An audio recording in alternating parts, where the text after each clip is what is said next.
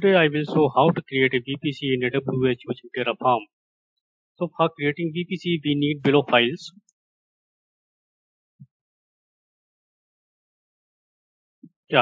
NAT.tf, provider.tf, was.tf, version.tf, and vpc.tf. So provider.tf and version.tf is same as it was used earlier. You can have a look on it.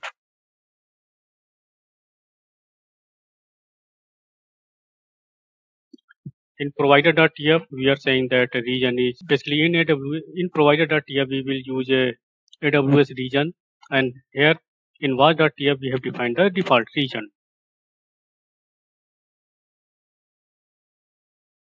That is the AP South.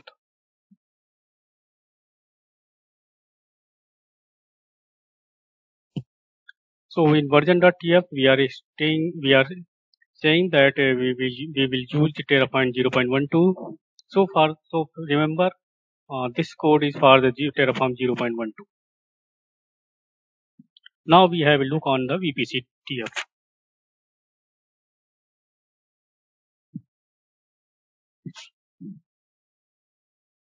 Okay.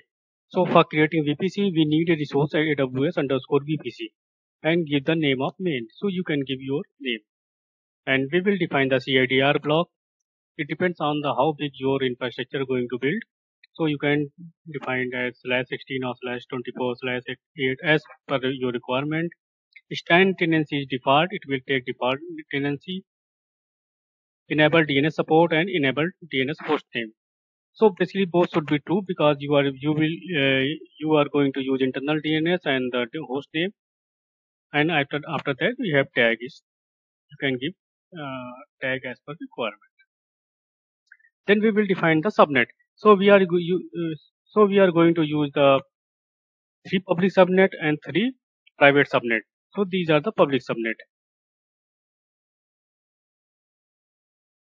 So this is the public subnet. First is a main public 1, main public 2, and main public 3. We will define the VPC ID. So AWS _ VPC.main.id. So basically this is the AWS.main, the name of VPC you have defined, then its ID. So these subnet will be created in this VPC. Then define the CIDR block for all the public subnet. That is 10.0.1.0/24/20. So basically we have taken the /24 CIDR block. You can take as per your requirement. Map public IP on launch. So basically these are the public subnet. So we will map the public IP with the instances we are going to launch in public subnet. And the availability zone, AP South 1A, AP South 1B, AP South 1C. So basically in that region there are 3 availability zones. So in each availability zone there will be one subnet, one public subnet. After that we will define the private subnet. So there are also the 3 private subnet in each availability zone. Same VPC ID, CIDR block given, and so here you need to remember that it is a private subnet. You are going to provision your databases or some institutions which not going to be exposed publicly. So that why you have given the map public IP on launch false. In these instances don't require the public IP. Then you need to define the internet gateway. So resource AWS internet gateway, you have given the name of gateway, and it will be created in this VPC ID you are going to create. Then route table. So this is the main public route table. It will be created in this VPC ID, CIDR block 1. That means all the traffic going to public internet. The gateway ID is this. So all the instances in the public subnet will have access to the internet. So that's why the internet gateway. That's why the route table is. We will create the route table according to this. Now you need to associate route table with the subnet on each availability zone. So for associating the route table with the public subnet, we are creating the AWS route table association resource. Then given the name, then subnet 1, 2. There are 3 public subnets. So for all the public subnet, we need to associate that route table. So in that way, we will define these things in vpc.tf. Now you have created a private subnet also, and you need to create some instances like database or caching, anything which you don't want to expose to the public, but sometimes you need to transfer the log, or sometimes you need to provide some access to maintenance guy or engineer for those servers, so that maybe third party.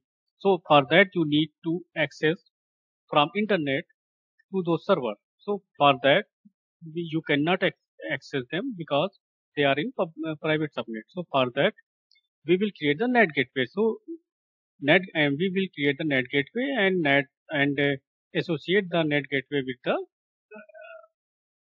private subnet.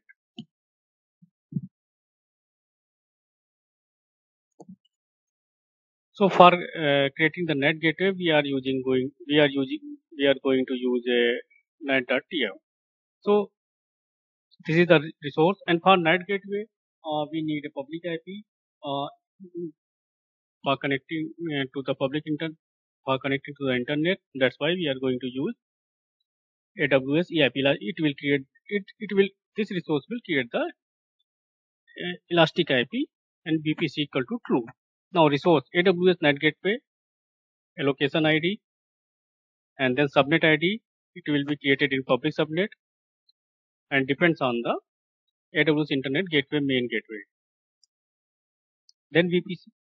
Then we will create the route table, main private route table. CADR block is this, and it will terminate at NAT gateway. So that means through NAT gateway you can access your private instances which are in private subnet. Now you need to associate that private subnet with that NAT gateway. So for this we have to create AWS route table association for each private subnet, and we will give the subnet ID and the route table ID. So in that way the NAT gateway will be created and associated with the private subnet. Now let's run the Terraform command to create the VPC, subnet and NAT gateway.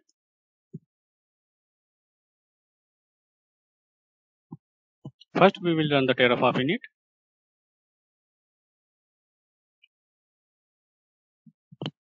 Now all is fine.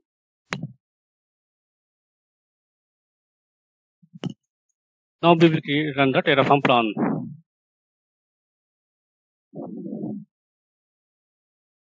It will show you are going to create these resources on AWS. Now next stage is to apply.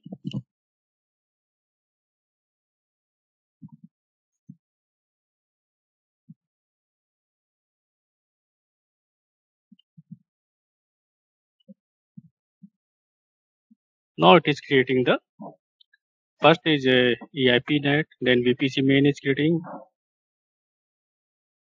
It will take some time. Now it is creating the subnet, both public and private. It has been completed. Now creating the internet gateway, associating the route table with the public and private subnet.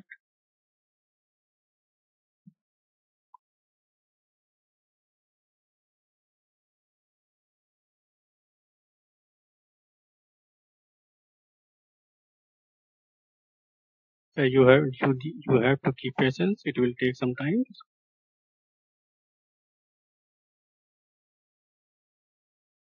Meanwhile, you can have a look on console that it is getting created.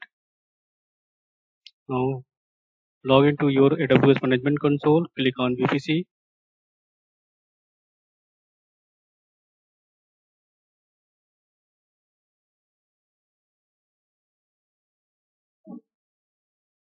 Now you can see that its main VPC is created, CIDR block you have given,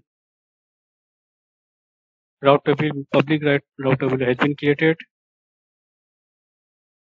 You can see that it has been created.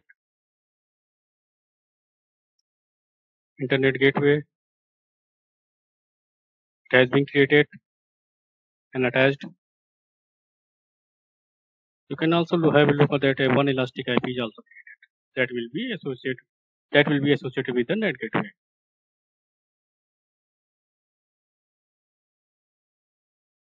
Now NAT gateway is getting created. It's a pending in state. Just wait for a few minutes. Yeah, you can see that NAT gateway.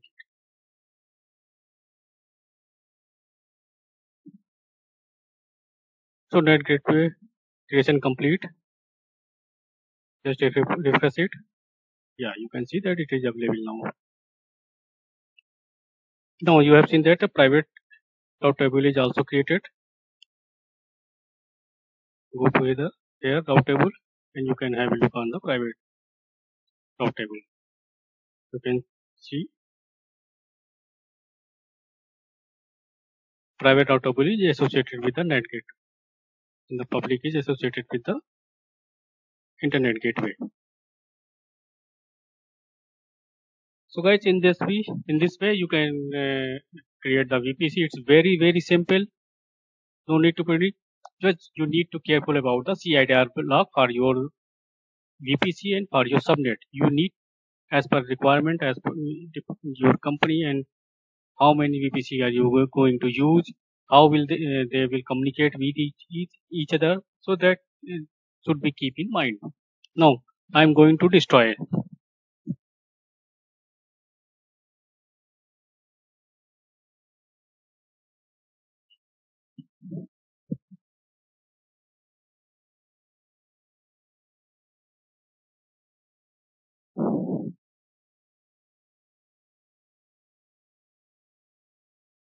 So guys, it will take some time. Yes. Yeah, you can say it is destroying. Now you have a look. You can have a look on this. You can say that route table is deleted.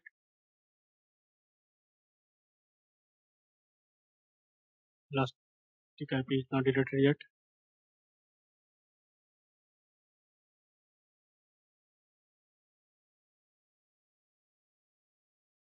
Yeah, it is still destroying.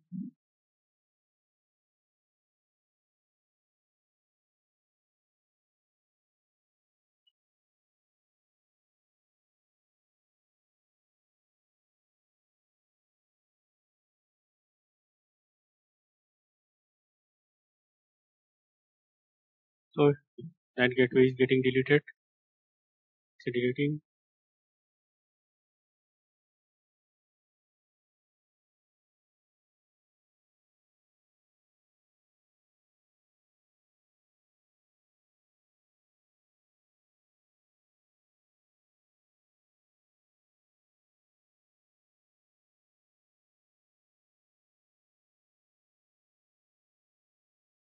So no elastic IP. Elastic IP also has been deleted.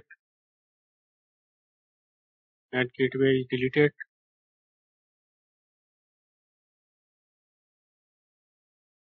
Internet gateway is also deleted. Now you can see that destroy complete. All the resources have been destroyed. So in that way, you can create VPC as per your requirement. If you want to look at commands, you can go to my blog and check. We have given the full details of all the files.